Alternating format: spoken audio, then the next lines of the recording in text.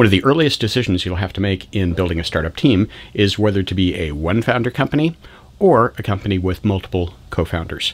In today's video, I'll talk about some of the things you might want to consider in making that decision. What exactly do we mean when we say co-founders? Well, a co-founder is typically a very early team member. They're probably primarily compensated with equity. There may be some financial compensation if a company is in a position to do that, but it's very common for co-founders to really start out primarily with equity compensation and nothing else. And that compensation, of course, is in the form of founder stock. Now, founder stock is typically just common stock, and at the beginning, of course, it's the co-founders, or if a single founder, the one founder, that owns all the stock in the company. And co-founders are taking a big risk. They're joining the company very, very early. So in return for that risk, they're receiving their ownership in the company. And it's usually a fairly substantial ownership. What does the one founder scenario look like? Well, of course, by definition, it means there's one person who's the sole founder of the company. And instead of bringing on co-founders, that person brings on employees, contractors, and outsource partners. Now, what that means is that single founder needs to be compensating employees and contractors and outsource partners probably with money as opposed to purely with stock. There may be some stock options that they use to sort of sweeten the pot and allow employees, contractors, and outsource partners to participate in the future success of the company. But generally, if they're not providing a large stock position, it means they really are having to pay salaries to employees and some kind of fee to contractors or outsource partners.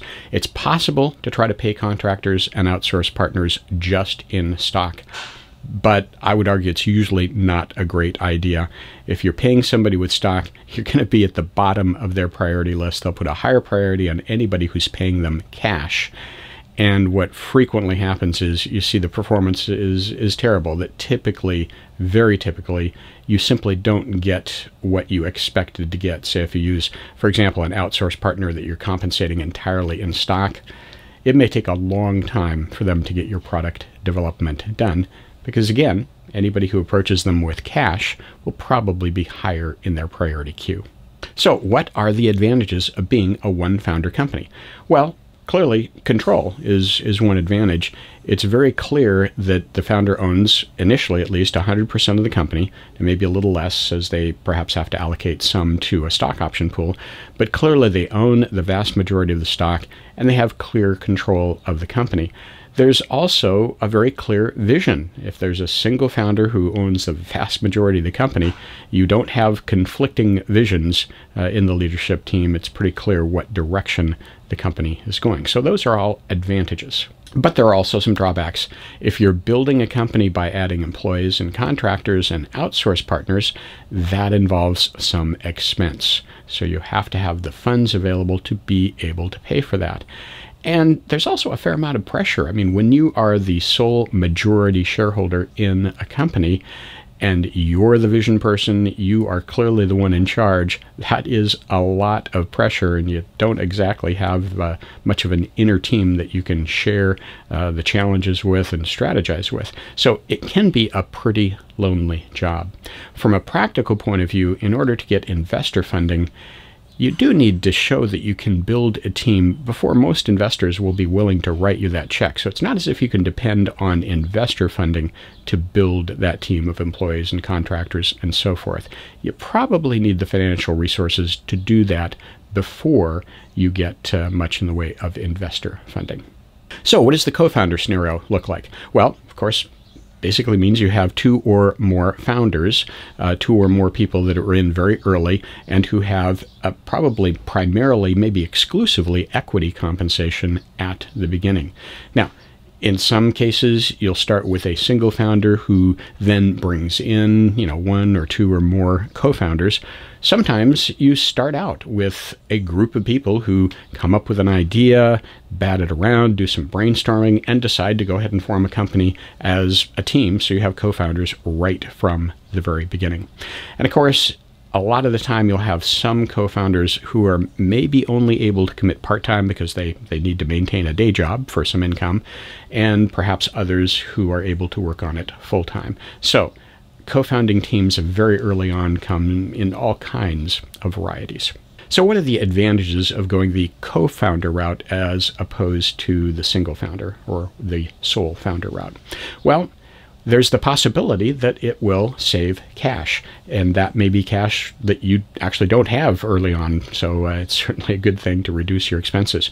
If you have co-founders who have the ability to work without any income, just purely for stock, then clearly that's going to save you in cash flow early on. You also get a group of people who have ownership in the company, and with that comes some commitment and hopefully some passion, some real focus on making the company successful. Plus, of course, when you have co-founders, you're bringing in skills and experience and diverse perspectives earlier than you may have been able to afford if you had to bring them in as employees and pay them. Of course, additional skills, experience, diverse perspectives, those are all good things for increasing the likelihood of your startup being successful. Of course, you also have just more organizational bandwidth. You have more hours in the day, more people to do work, more people to share in all of those tasks that are to be done, so you'll get more done. And beyond that, there's just a general camaraderie. You have a group of co-founders, you're all sort of in the same boat, pushing the same direction, and at least it's a little less lonely than being a sole founder. What are the disadvantages of having co-founders as opposed to just one sole founder? Well, you can have the question of who is in charge. It is in a startup always important, I would argue, to have someone who is in charge, someone who is the decision maker. And if you have a lot of people who all have a major equity stake in the company, that can be a little less clear unless you make it clear right up front. And you can have disagreements about the equity ownership, about who should get how much of the company. And those disagreements can result in some bad feelings that can cause problems down the road if you don't deal with them up front and take the time to be sure that you get to what everybody believes is a fair equity arrangement. The other challenge with co-founders is they're starting out very early. They may be in a very responsible role that might change over time. It could be that, perhaps this person is the right lead developer in the company early on, but eventually you might need a VP of engineering, let's say, and that person just might not be the right person for that role. So at some point, they're no longer the technical person in charge. It's good to set expectations early on as to what the long-term role options might be for a co-founder. Of course, the other challenge is you might end up having a co-founder that just is a bad fit, that doesn't fit with a team or is not able to do the job. Maybe you can't really find a role that really does fit their skill set in the company. And that creates, of course, a problem for the CEO. When you have just a bad fit in the team, that's something that you need to fix. And if there's no role that does fit them, you fix it by moving the person out of the company. Well, that's something you have to think about up front as you're structuring the company and as you're creating your ownership arrangements, the stock ownership arrangements with your co-founders. You don't want somebody to walk off with a big ownership in your company if they simply aren't working out and you have to ask them to leave. So they're really not going to be there to help create the value in the company. You don't want them to walk off with a big chunk of the company. So that's an important thing to work through early on when you're doing the whole stock ownership discussion. A few tips in terms of selecting and bringing on board co-founders. I really would suggest you avoid equal shares of stock. You do want to have somebody clearly in charge. On the other hand, you need to be sure that the way stock is divvied up is seen as being fair and equitable, or it will cause problems. Who do you need as co-founders? Well, it's a question of what skills and experience and background you need. What are the key capabilities that you'll need to accomplish the next couple of milestones that the company needs to accomplish? It's important to set role expectations up front, and the idea that the role today may be a different role tomorrow. And avoid title inflation. I mean, if somebody isn't really a VP level person, you don't necessarily have to give them a VP level title. Maybe director or lead or some other title is more appropriate. And when it comes to those equity agreements, make sure you get them in writing. And you probably ought to find some way to vest those founders' shares just in case the fit doesn't work out and they have to exit the company, and you'll need to recover some of the stock that co-founder has. Now, we'll talk a lot more about the whole equity aspect of co-founders in our next video. So the question is, what fits your particular situation? Can you afford to bring on employees and pay them?